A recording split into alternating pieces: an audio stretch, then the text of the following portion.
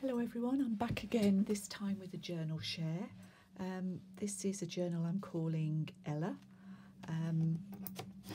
Ella is an eclectic sort of 5x8, 5.5 by 8, 64 sides, and pretty full, this one.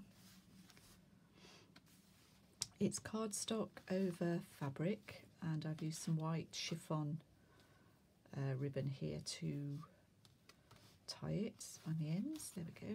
Let's have a look inside. I've got a Tim Holtz book plate, and I've just done a little bit of another piece of the card in there. So there's no title with this one, but I think that looks quite pretty. Just open it out so you can see the spine is reinforced with fabric and is stitched. I've got a little bit of glue on the back here. I have tried to rub that off, but sadly that is there to stay, so if that bothers you, it doesn't bother me, but it might not be for you. This is quite subtle colours in this one, but I really liked this slightly darker muted take really on a journal, and it's also quite stiff because it's so full. You can see now it's so in the front pocket here. I've just got a tag I've put together from an Edith Holden page, and really just to pick the colours up. That's on card. This is a book page, and there's a little dangle here, tiny little need to twist this back, tiny little beveled, what do they call this, bezel, and a little tab that I've made. This is a bit of sari silk that was frayed. I've just stitched down the side there. This vellum pocket, I've got some vintage handwritten paper here, and this is probably a Tracy Fox label. And then in the pocket there's a page from a child's or a French exercise book, history maybe. This is some vintage book end paper from a book, and I've just put a picture of a rose on there. And this is a photograph. This is Ella. I really liked this photograph. She's actually in, I think they used to call these a bath chair. It's sort of an early version of a wheelchair, and being wheeled round a garden, I think, probably in the late 1800s, I guess, that one. So that's in that pocket. This is some from an old notebook. This is an original document. I haven't got a date on that, but it's nice thick paper.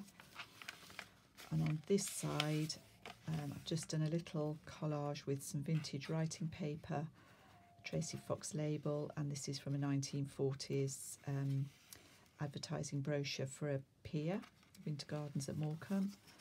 And I've popped this pretty page from Edith Holden and one of these cigarette card tags just in there. Some stenciling. This is a pocket made from some piano roll paper, and I've put some fussy cutting on the back here, and I've just pinned these together. Book page tag.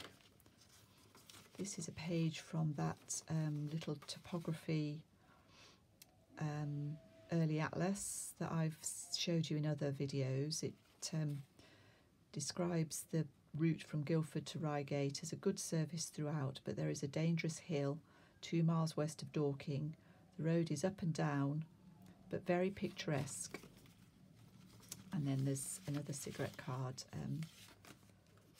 This time it's the brown hare. I really like hares. I was tempted to hang on to that, but can go in this one. This is an old book page, sketches. Oh gosh, I can't remember. He's the guy that did the Keble Martin, the guy that did the new Concise British Flora. This is from the book of his sketches that book developed from. And on this side, I've pinned a page from 1877. This is from a Victorian scrapbook or autograph book. It's all falling apart.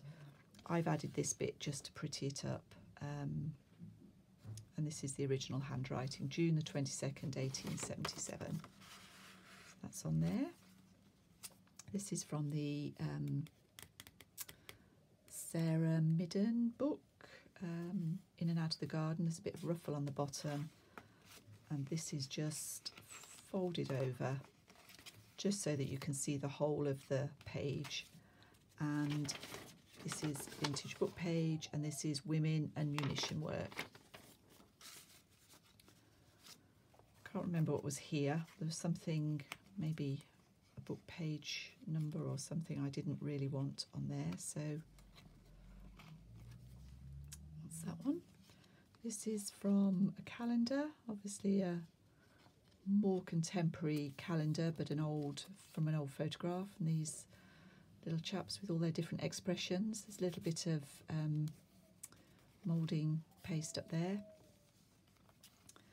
This is a pocket made from the Edith Holden page, and in it we've got vintage magazine page, an envelope from 1953. There is a letter in that one, and a little library card.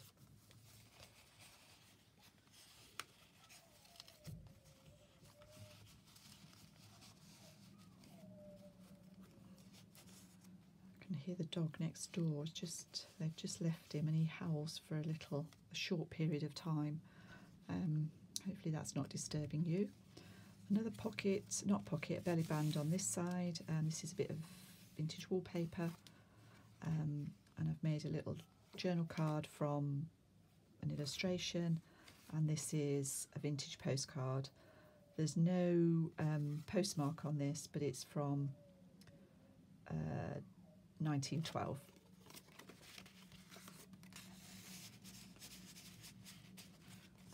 Pops in there, it's quite snug. This is genuine vintage document, and on this side I've just added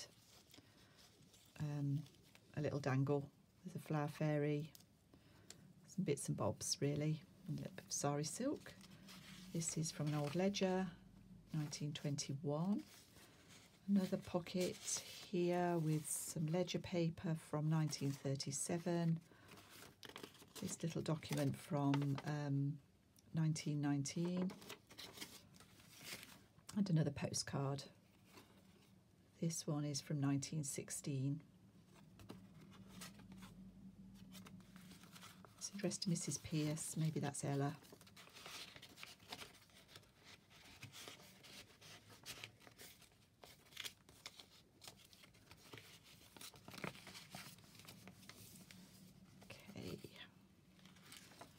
Got a fabric pocket on this page, another of those dangles, and in this pocket just a few.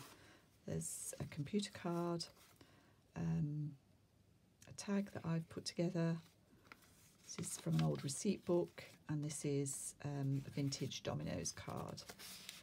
And those just pop in there. Obviously more ledger paper here. Pocket here, there's a quote. I've put a quote on there.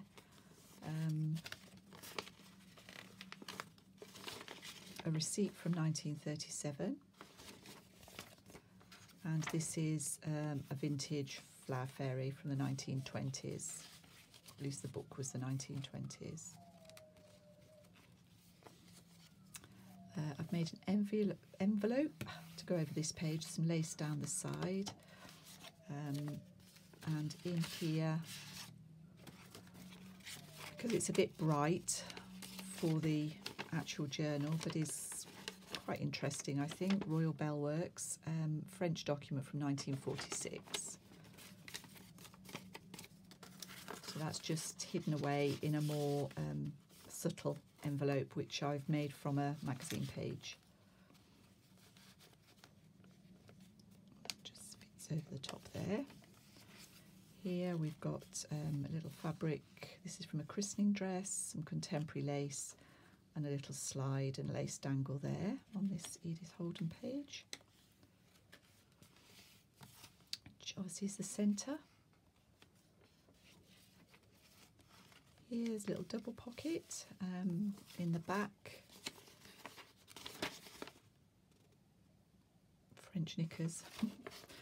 This was from an old notebook that I picked up somewhere that somebody had, it was for sewing patterns. They were making up their own sewing patterns. And this is from a vintage Flower Fairy book. And in here I've just got a little card, a Tim Holtz portrait and a wine label, just to add a bit of interest to that page. I've made an envelope here out of the end of a piano roll, and I've just filled that with some notepaper, vintage notepaper.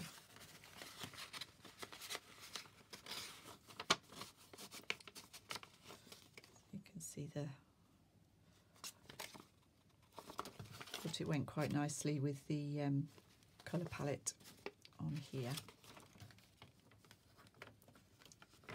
And then in this pocket there's another bit of fabric, another quote, and in here there is just the back of, I don't know really where I get some of these things from. This is just an old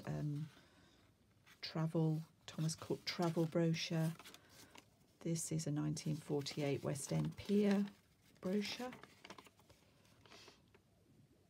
Could probably look these people up and see who they were. And this is Lucy Tuckey. She's 8.5 in 1923. I think that might be Ella's daughter. Possibly, you can make up your own story. This is a bit tricky because it's got to go right under there. That's fine. Just a postcard with a little bit of froth on it. In this one, there's a flashcard there, another magazine, full page. This is a bit more of that article from Women and Munitions Work. I think that's from the First World War, and another library card in there. Sticker. The other side of that calendar page. A bit more from In and Out of the Garden, a bit more ruffle. Another dangle and a bit more of that christening dress. I've added it onto the pocket here. And then in this there is a, what's this one? A 1932 telegram. And a bit of a scrappy card that I've put together. I think maybe I've filled this one a touch too full. Another French document, no date, but it's quite old, and another tag, sort of an upside down one this time, with the poem on the back. More lace. Got an envelope here, double pocket, so in the back there's a tag, fussy cut, and in the front a little cigarette card out of an album. And then on this back page I wanted something pretty and coloured, and I had this book page from an old book, Girls' Own Annual, and I've just folded it. I mean, obviously you can write on that. I've just folded it so that the centre picture sits on the back there. So that's Ella. I hope you like her, and join me again soon. Thank you.